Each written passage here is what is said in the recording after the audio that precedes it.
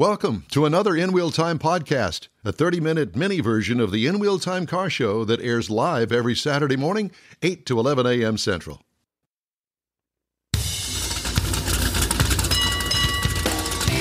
Podcasting and streaming around the globe from sea to shining sea.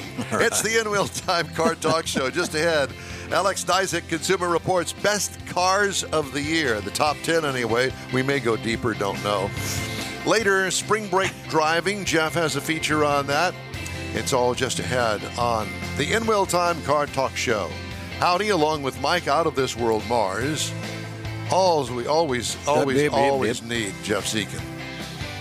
Chief Engineer David Ainsley is probably in bed. I'm Don Armstrong. I'm still in bed, too. I'm just appearing as myself. You said sea to shining sea, so take your Dramamine, people. We're going for a ride. We are going to go for a ride. Oh, Lord. Well, how was your week? We tried some new lighting in here this morning. I have to tell you that. How'd that work out for you, Mars? Well, I almost blinded me, but my retina. You were blinded by the light? Yes. These new glasses aren't transitioned, I like so the it was glasses. just like in your face. It was. I like them. Thank you. Makes you look 20 years older. It was a failure, and we'll be back next week with more lighting technology 101. In the meantime and in between time, joining us now, Alex Knizek. Alex, good morning to you, sir. Good morning. We were talking off the air just before we came on, and he was on our show about a year or so ago. Mm-hmm.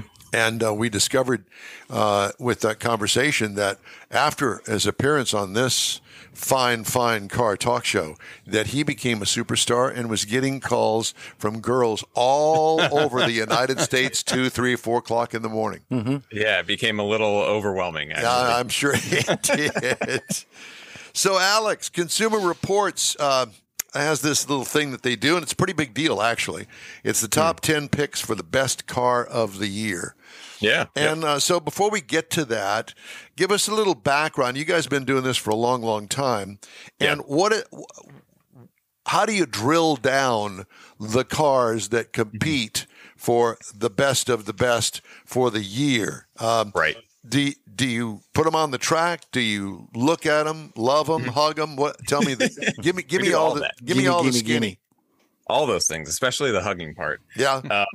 Yeah. No. I mean, it's a lot of work. We test a lot of cars. Over 50 usually each year, depending on what the market's up to. But so really, to be on the list, it takes into account everything that we do. So that really starts with the road test, getting them on the track, getting them on the road. We buy all the cars that we test. So it's living with them. It's putting them through more than 50 different objective tests that we do. So that road test score that comes out of that's really like the primary thing, right? Yep. That comes first. So it has to be a well-performing car.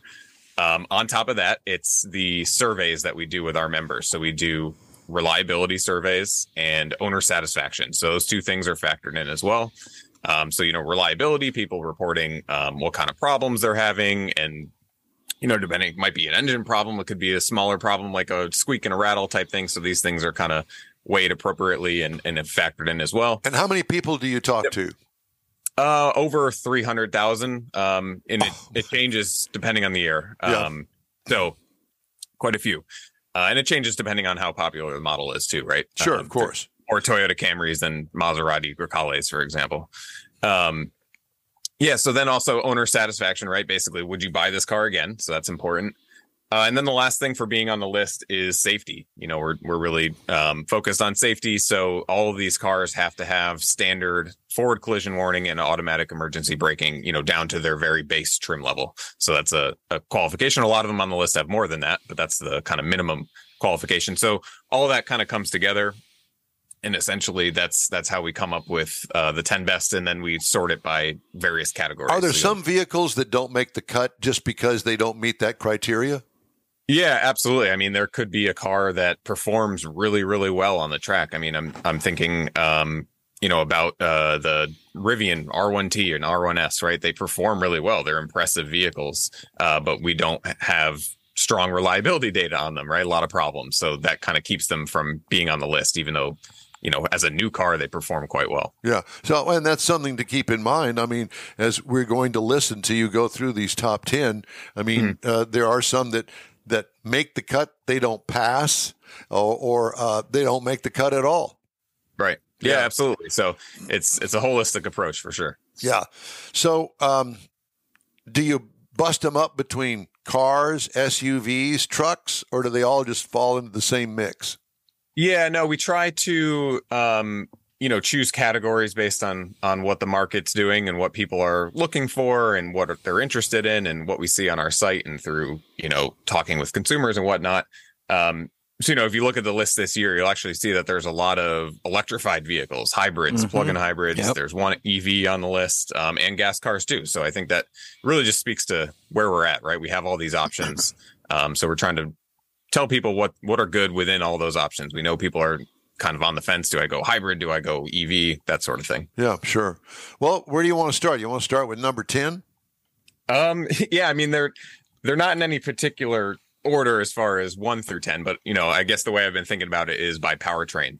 Kind of going EV, plug-in hybrid, regular hybrid down to gas car. All right, well, let's do it. You start. Yeah. We'll follow your lead, and we may shout at you somewhere. Absolutely. in there. Yeah, definitely. So as far as electric vehicles, we have the Tesla Model Y on the list.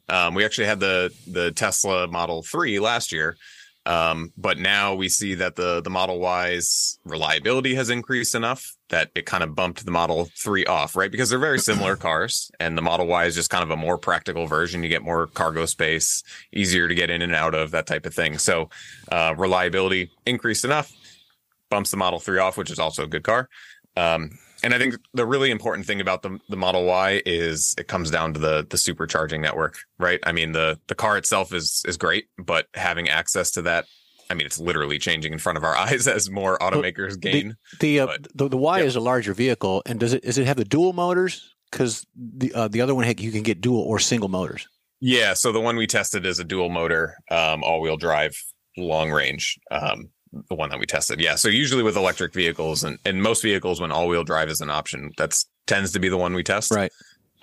So we tested the all wheel drive Model Y. So we'll see. I'm excited to see what happens with the electric vehicle category going forward, because. Well, you're of that age group. We're not. Fair enough. I mean, I don't know. My world right now is EVs, changing our testing a little bit to account for what's different with electric and plug-in hybrids and such.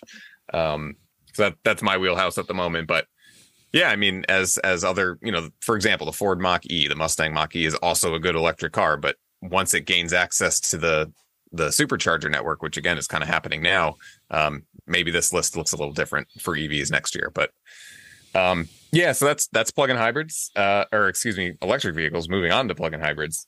We have a couple on here. The first one is the RAV4 Prime Toyota. It's been on the list before.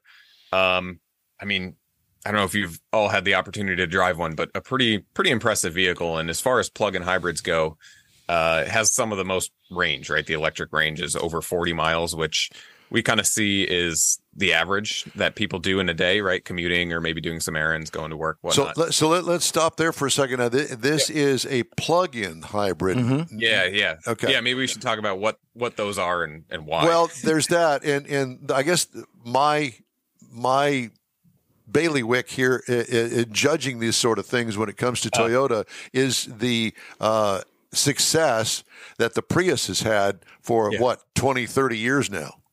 Yeah. The Prius, I mean, it really kind of laid the groundwork for this type of thing. And so plug-in hybrids are really interesting because over the last year, we really dove in pretty deep and started testing them heavily.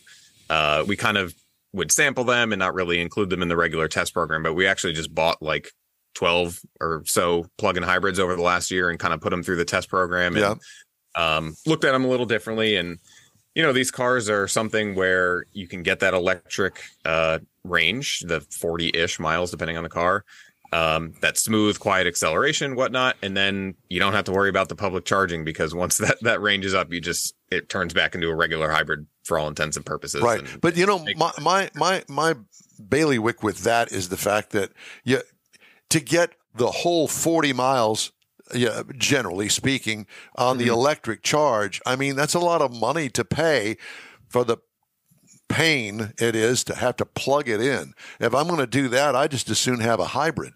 Yeah, no, it's a great point, and that's I'm right there with you. when I talk to people about these, I try to tell them in the terms of what is the convenience or inconvenience to me for choosing one of these things, right? With a hybrid, like you mentioned, a regular hybrid, that is, I don't have to do anything differently. I just fill it with gas and I just drive it, and I tend to get good fuel economy, right? The plug-in, you're kind of adding that little extra lifestyle change where you got to plug it in really as much as you can to get that extra. And you're paying for that. You're not only paying the electricity, but you're also paying the upcharge on the vehicle that's able to do that. And, if you live in a community and your main driving is, to church, to the gas station, to take the kids to softball practice, I get that.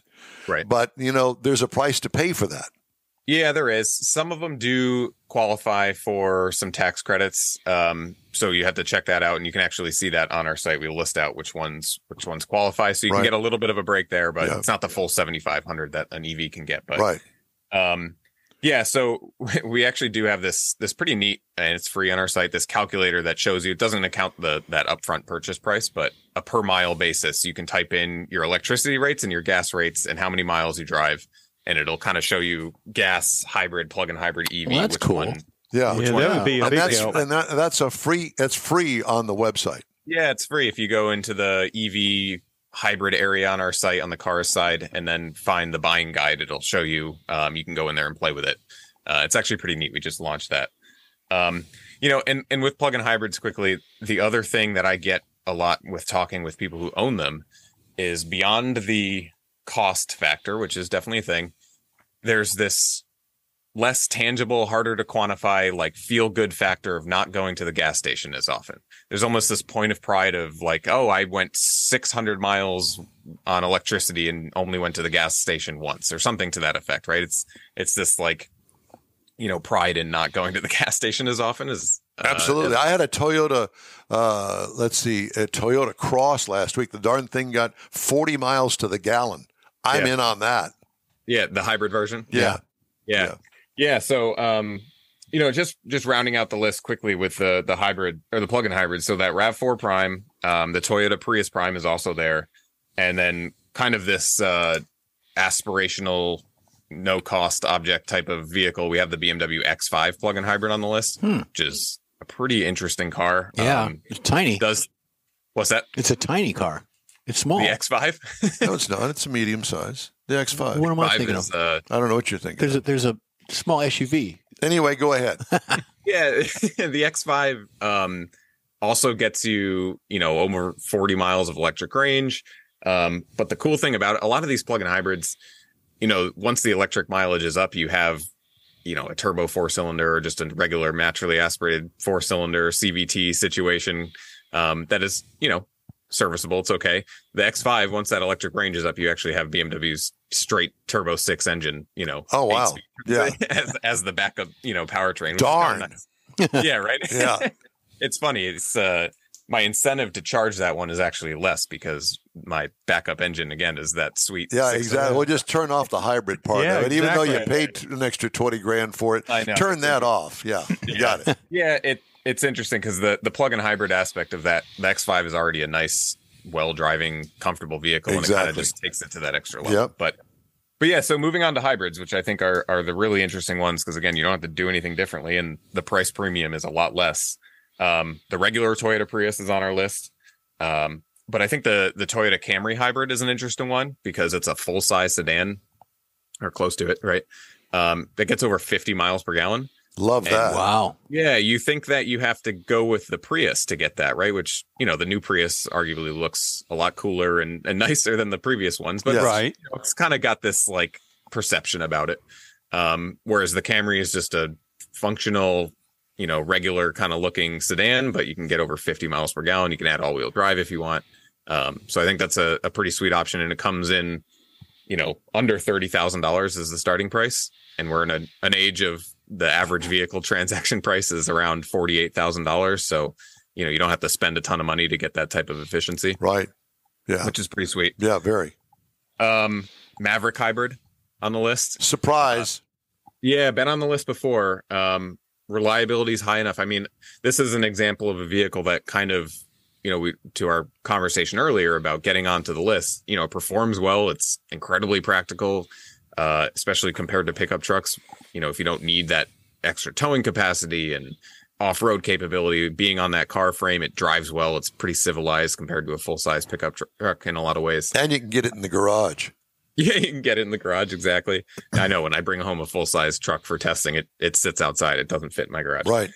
Yeah, and then 37 miles per gallon combined is what we got out of it. So not bad. Pretty impressive, and the reliability is good enough to make it on the list. So, yeah, pretty sweet little pickup truck. Alex, you keep saying that the vehicles that make the list. Does the criteria of your testing change from year to year, or do you have like a block of criteria that you move from year to year for these vehicles, or does it change? Yeah, the answer is both, honestly.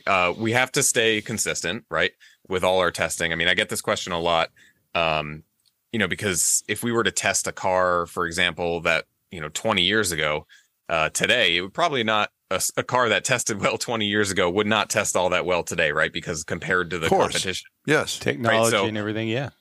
We have to stay consistent for a reasonable amount of time so that scores are comparable and people can shop and know what they're looking at. But then, yeah, we do kind of have to move on and capture moving. I'll tell you what, I sure would hate to be in one of your editorial meetings. Yeah. Update every time. Nice and complicated, huh? Yeah, very complicated. But yeah, so generally the criteria, though, stays pretty consistent year to year. So you move with the times. Yeah. Yep, absolutely. Yep. Yeah, and then the last hybrid on the list, that's a really good option, is the Highlander hybrid, the Toyota Highlander. Yeah. And it's interesting because, we know the 3-row SUV segment's pretty competitive these days, right? With like Telluride and Pathfinder and Grand Highland, all these vehicles going into the mix. Well, I find it interesting among those 4, 3 of them are Toyotas. Yeah, I was thinking the same thing. I know. Yeah. You mean as far as the hybrids? Yeah. Yeah. Yeah. I mean, that Toyota really refining that hybrid system over time. It's super reliable. I mean, it was pretty good when it came out, but they kind of take that iterative approach over time and just refine it, make it, even more fuel efficient. The transitions when it goes from electric to hybrid mode are just super smooth, and it just works, right? Yes. You don't really have to think too hard about it. All right, let's move on. Yeah. So after the hybrids, we have some regular gas cars. So there you go. Let's talk. Let's talk about us old people. Let's talk about gas. Not interested in any of that electrification stuff. I totally get it. So we have 3 options here. All start under the $25,000. Oh, very good. Which is or close to it anyway. Well under $30,000. That's for sure. And they are, the drum roll, please. The Crosstrek is the first one, Subaru. Yeah. yeah.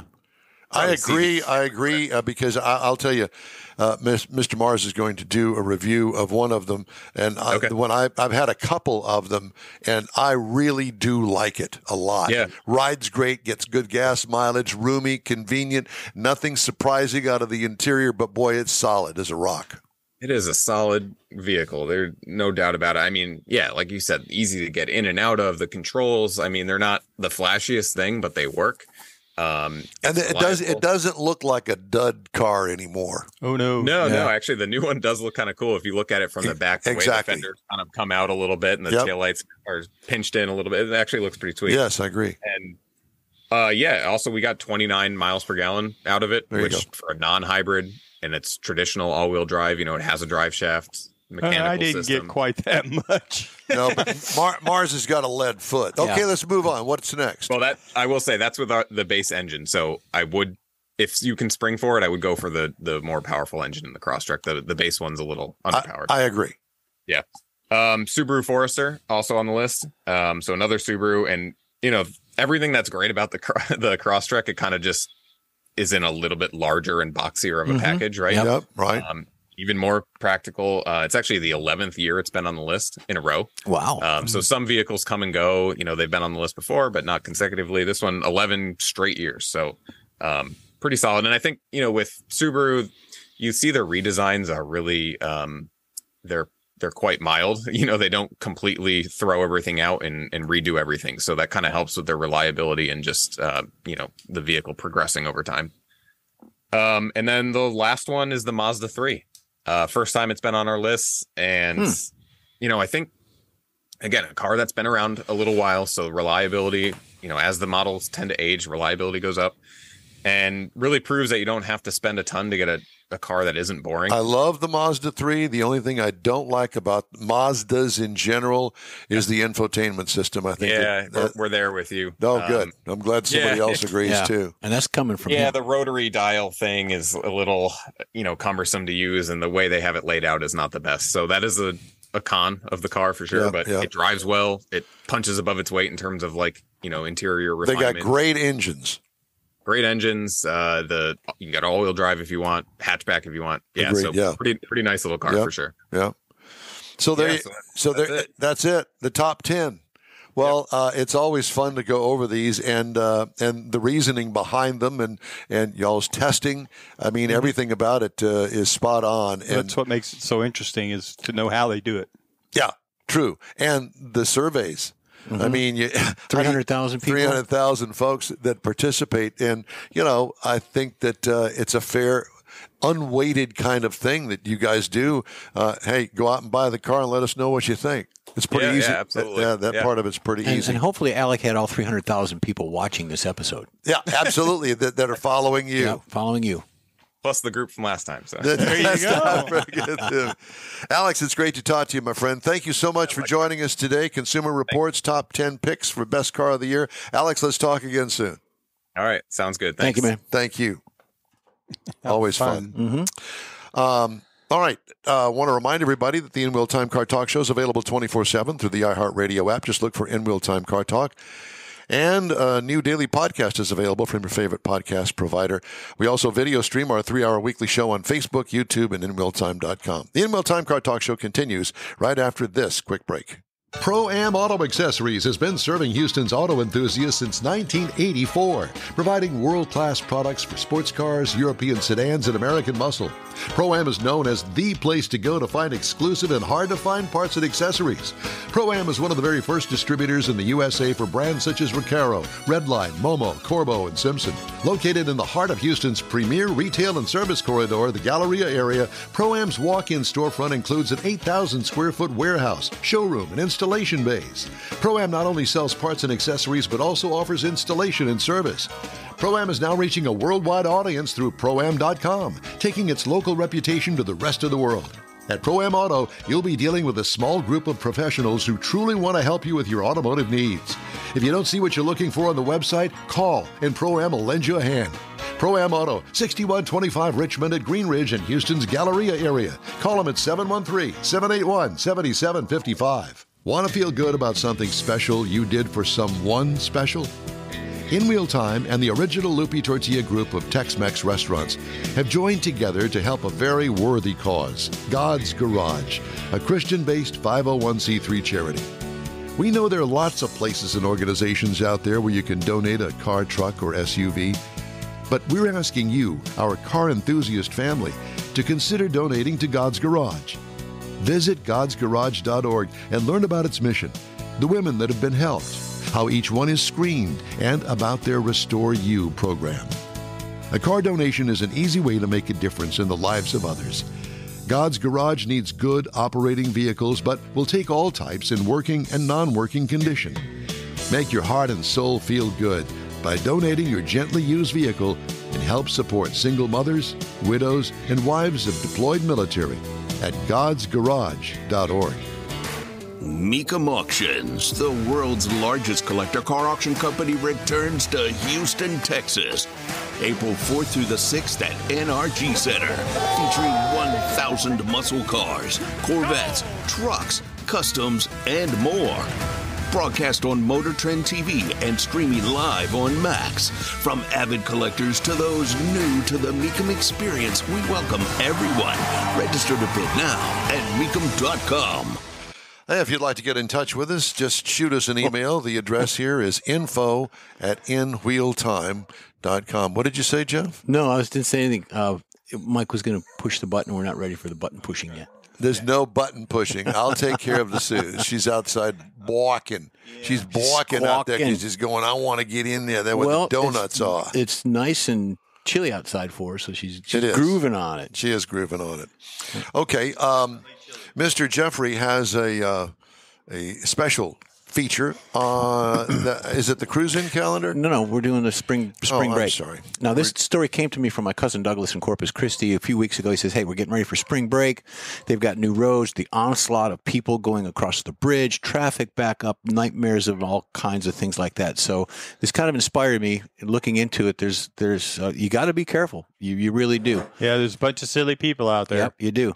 So there are traffic fatalities in 14 popular spring break destinations from Florida to California.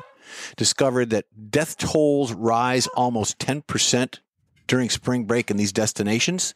The higher fatality incidents among drivers under 25 years old, and they're from in-state and out of state. So be careful. Some of the things that you can prepare for and to watch for is the number one is the weather.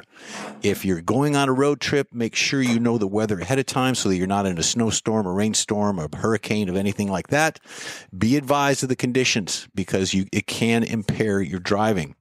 Mind your tires. If you have improperly inflated tires or if your tires are bald, you're going to have issues. You're axing for trouble. You're axing for trouble with them accidents. So bald and underinflated tires can lead to accidents, especially, Mike, on wet roads. Yeah. Keep your car stocked with emergency essentials. Now, you do this anyways when you go on trips. I mean, you got the cooler, you got your potato chips and your sodas and all that stuff. Pack essentials like a first aid kit, a flashlight, jumper cable, spare tires, and all the necessary tools to do something like that. If you got a fan belt, you got the half-inch socket, you got your 10 millimeter, probably lost it, but you can get another one. Gotta have some duct tape. Don't forget the duct tape. Don't forget the cold fried chicken and the salt and rope pepper. And a shovel in case you need that as well. But extra water and snacks is good. Stay hydrated when you're traveling. Prepare for spring break traffic, and this is a big thing for folks. Now, do you know Miami is not necessarily going to celebrate anything for spring break in the Miami area? Yeah, because it's all problems. Yeah. So be prepared for that. They've had some ugliness down there in Florida. Yeah, they do. Well, and break. a lot of the coastal towns where it's nice warm weather and nice sandy beaches. Mind the road regulations. Follow the speed limits. Wear your seatbelts. Obey the traffic laws, people, because the life you save might be one of ours or our family members. So aggressive driving behaviors is a no-no. Distracted or tired driving is also an issue. So if you're tired, don't get behind the wheel. Or if you're tipsy or a little inebriated, same thing. Don't do that. Check your car for road trip safety. Inspect it. Brake lights, headlights, turn signals. Does your air conditioner work and you go into a warm climate? Because you'll be miserable traveling with, 3-4 people in the car, or if you're going by yourself, it's just miserable. So remember, safety first. Always be a priority when embarking on a road trip in the fantastic spring break adventures. Hey, today's In Wheel Time Car Talk Show is sponsored by the group of original Loopy Tortilla restaurants. They are in Houston, Beaumont, and College Station. And Gulf Coast Auto Shield, along with Pro-Am Auto Accessories. We will continue here on the In Wheel Time Car Talk Show. I got to get it going. Hold on. What are you doing? I'm trying to load it. Are you? I'm trying to get loaded. Yeah. Well, that's no change from when you were 18, no, not at 16. All. Okay, I've got the wrong one set up here. So do you? Okay. Yeah. Well, we're just going to tap dance and wait till you get done. Please. Okay. Tell me when you're done. And it's going to be another few seconds here. Oh, good Lord. I know. Well, we need to change it. I guess so. Okay, so we're going to push this button. Hey, by the way, coming up, we're going to talk to Scott Lengel. I guess that's the way you pronounce his last name. He's the CEO of Adventure Genie, and we were talking about spring break just a second ago. I think that you're going to enjoy what he has to say and all of the things that we are going to. Pardon me? You talking to me? Okay, well, I'm going to do this. So thank you all for joining us. Our show continues right after this. The original group of Loopy Tortilla restaurants will have you telling your family and friends just what the original recipes mean when it comes to the best fajitas in Southeast Texas. Founder Stan Holt invites you to visit the original Loopy Tortilla near I-10 and Highway 6. Here's the original house that inspired the design of all the rest and the original charm that helped make Loopy Tortilla the go-to destination for Houston Tex-Mex. Speaking of original, nothing can compete with the original lime pepper marinade that everyone will agree makes Loopy Tortilla award-winning beef fajitas the best anywhere. Loopy Tortilla Katy is another location that gives you the same quality and service Houstonians have come to expect at Loopy's. It's located just off I-10 and the Grand Parkway at Kingsland Boulevard in Katy. Find yourself in Aggieland? Head to the Lupe Tortilla in College Station, located just around the corner from Kyle Field. It's a great place to enjoy those famous frozen margaritas before or after the game. Headed east to Louisiana? Stop in at the Lupe Tortilla in Beaumont. It too's on I-10. You can't miss it. The original group of Lupe Tortilla restaurants invite you in for the best Tex-Mex anywhere. You own a car you love. Well, why not let Gulf Coast Auto Shield protect it? Houstonian John Gray invites you to his state-of-the-art facility to introduce you to his specialist team of auto enthusiasts. We promise you'll be impressed. Whether you're looking to massage your original paint to a like-new appearance, apply a ceramic coating, install a paint protection film, nano-ceramic window tint, or new windshield protection called ExoShield, Gulf Coast Auto Shield is where Houston's car people go. Curbed your wheels? Instead of buying new, why not have them repaired? How about a professionally installed radar detector? Gulf Coast Auto Shield does that too. Get a peek inside the shop and look at the services offered by getting online and heading to gcautoshield.com. Better yet, stop by their facility at 11275 South Sam Houston Tollway, just south of the Southwest Freeway, and get a personal tour. Gulf Coast Auto Shield is your place to go for all things exterior. Call them today, 832-930-5655 or gcautoshield.com. That's it for this podcast episode of the In Wheel Time Car Show. I'm Don Armstrong, inviting you to join us for our live show every Saturday morning, 8 to 11 a.m. Central on Facebook, YouTube, Twitch, and our InWheelTime.com website. Podcasts are available on Apple Podcasts, Spotify, Stitcher, iHeart Podcast, Podcast Addict, TuneIn, Pandora, and Amazon Music. Keep listening, and we'll see you soon.